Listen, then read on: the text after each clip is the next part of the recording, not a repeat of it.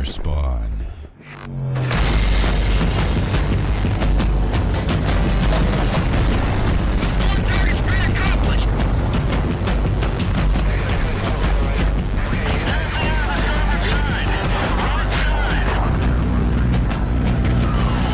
Hi, my name is Karl-Magnus Troedsson. I'm the general manager of DICE in Stockholm, Sweden.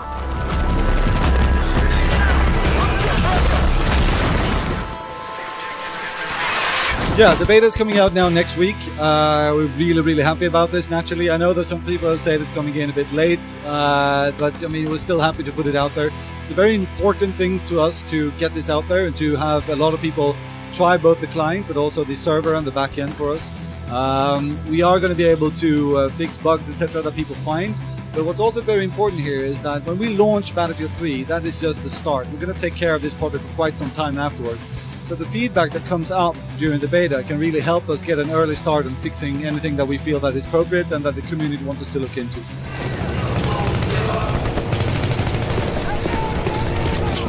I know that some people say it's coming in a bit late, but I mean, we're still happy to put it out there. It's a very important thing to us to get this out there and to have a lot of people try both the client but also the server and the back end for us. We are going to be able to fix bugs, etc., that people find. But what's also very important here is that when we launch Battlefield 3, that is just the start. We're going to take care of this project for quite some time afterwards. So the feedback that comes out during the beta can really help us get an early start on fixing anything that we feel that is appropriate and that the community wants us to look into.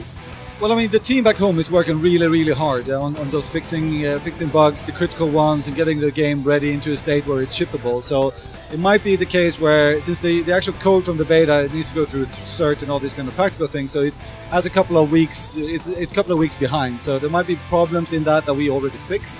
If we find things that isn't fixed, then of course we need to fix it, if it's a critical one or something like that. Well, I think it's important for us to get as many people in as possible, and there's quite a bit of a hassle to actually, handle it with codes, etc., if you want to get to a large number of people. So at some point we just decided, let's go with an open beta and have as many people as possible come in. For the people that have some special incentive, etc., they will do, we'll give them early access into the beta instead. Battlefield 3, we've been working on this for a long time, especially if you take in all the time we have invested into the Frostbite 2 engine. There's so many things that we are happy with, but at DICE we are very competitive and we always challenge ourselves to do more. We always strive for quality, innovation, and creating really fun games. So it's always things that you look back at already now perhaps and you wish that, oh, we should have spent more time there, we should have done this, etc. But I mean, there's time coming to both see what we do post-launch with this game and then starting to look at the future titles, which we haven't decided yet what we're going to do. What's left to do? I mean, the team back home is working very hard and have been for a long time just to get the game ready. There's a lot of practicalities involved with shipping a game simultaneously on 3 platforms. You have to go through cert and all this kind of stuff that most gamers don't really bother with. So it's basically just the final polish, the final tweaks, and a lot of bug fixing that's going on. The atmosphere is quite intense, I have to say. The team is really fired up, but it's also very intense. When you have worked this long on something, there's a lot of nerves involved. There's a lot of things that need to come together.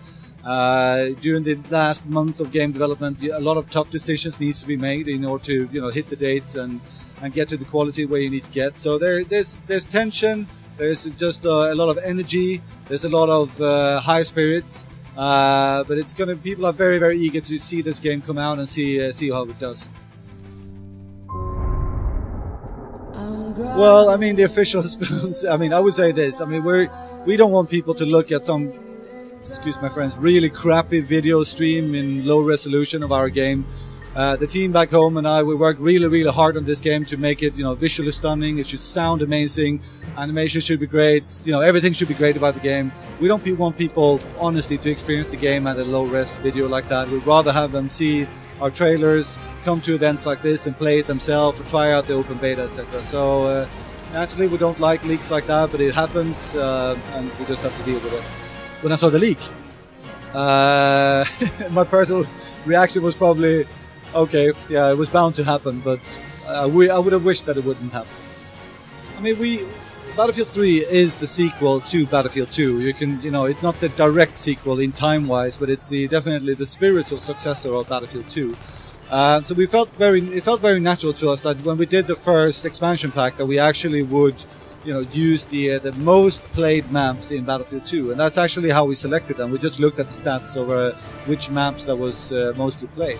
To us, we love our own games. It sounds ego, but it is true. We at DICE, we make games that we want to play ourselves, and we have put a lot of hours into BF2, and seeing these maps relived and revamped with the Frostbite 2 engine inside Battlefield 3 is something we personally have been very excited about. So we're definitely looking forward to that pack coming out.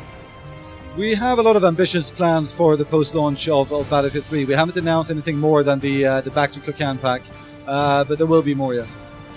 Well, I mean, we're super happy about being here today. We're definitely showing the game on all platforms here at the Eurogamer Expo. People are getting hands-on with the 360 version. I know people have been asking for that for a long time. I'm super happy about that. I'm really excited about hearing more from the community what they think about the game. It's the final crunch time of getting the game out there. I hope to see everyone on the battlefield when it comes out.